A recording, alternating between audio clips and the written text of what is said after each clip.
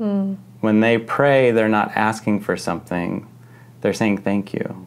On my path, finding gratitude helped me shift trauma into power, helped me shift my pain into a source of wisdom. Again, is that deep gratitude for every aspect of your life.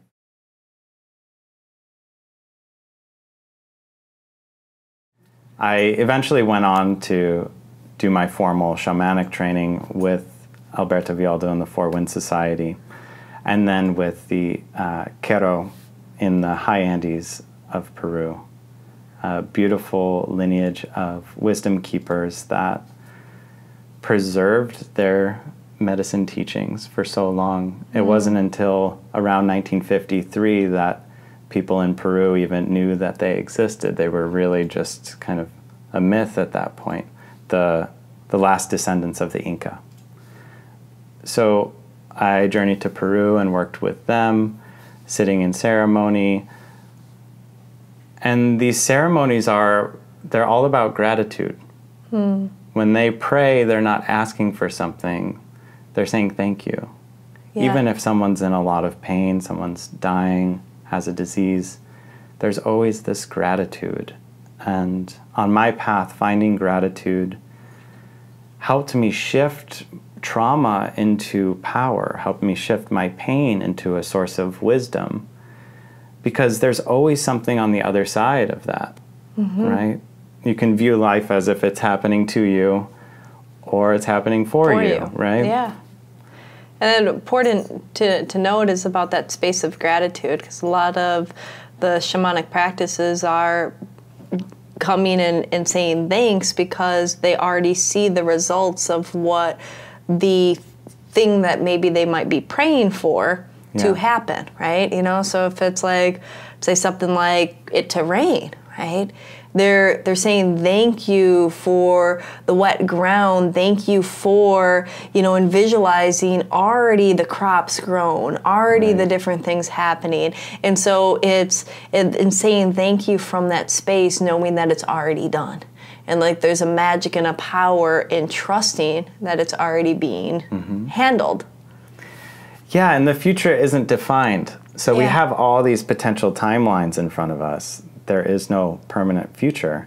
And in order to align ourselves with that timeline that we really want, the one where it's raining and puts out all the forest fires, giving gratitude for what has yet to manifest, but giving gratitude in such a way that it has already manifested. There is no difference in the gratitude that you're feeling. You're feeling the gratitude of you.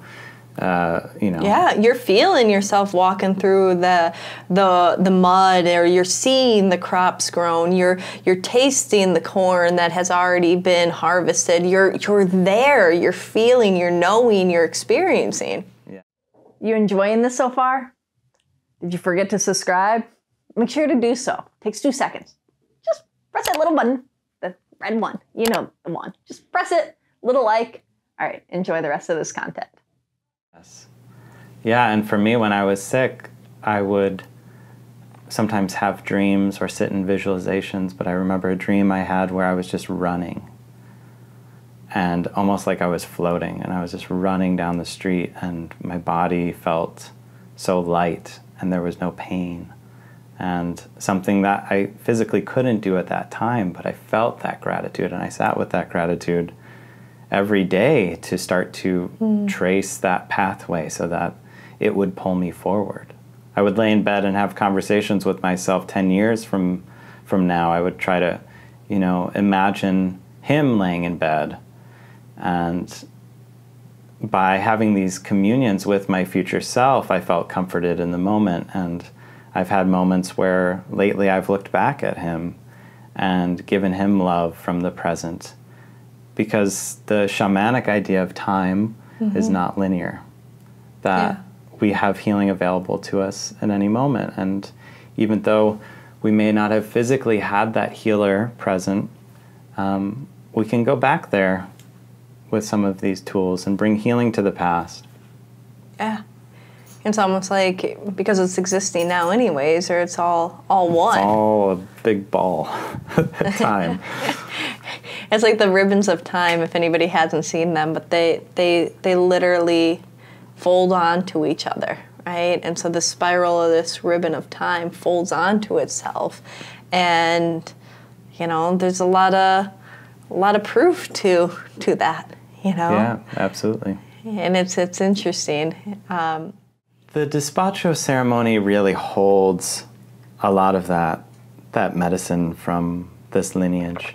And what that medicine is, again, is that deep gratitude for every aspect of your life. The despacho is a prayer bundle. It's a mandala.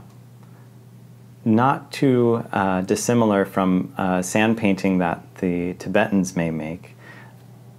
And you may find that, like, many of these mountain mystic traditions have similar practices, so there's a connection there. If you like this content, make sure that you like, subscribe, and comment below. And we also have amazing link right there for some cool product. I know you want to check it out. I know you want to click it. Go ahead, go ahead. Come on, you can do it. All right, until next time, have a beautiful, blessed day.